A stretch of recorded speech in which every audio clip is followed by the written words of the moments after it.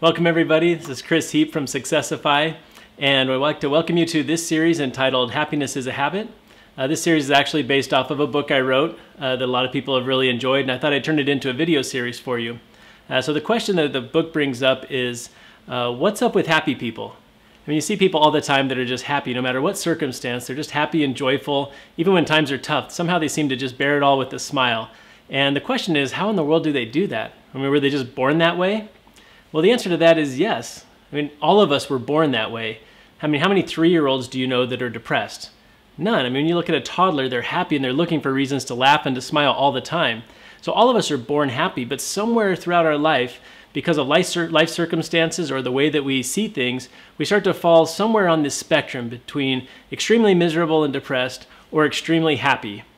And the crazy thing about that spectrum is that in the end, we get to choose where we fit on that spectrum. We get to choose if we want to sit way over here or way over here, which a lot of us don't think about. A lot of us think that our place is our place and that's where we belong and we're just born that way to sit in this spot on the spectrum. Well, I'm here to tell you that you can actually change your position on the spectrum by changing your habits.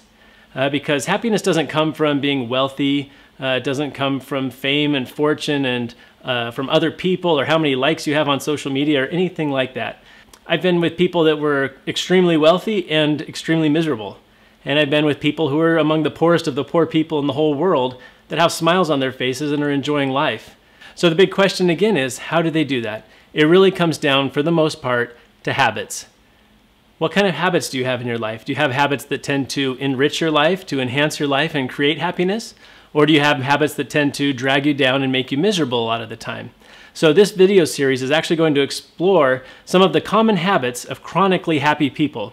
I hope you enjoy it.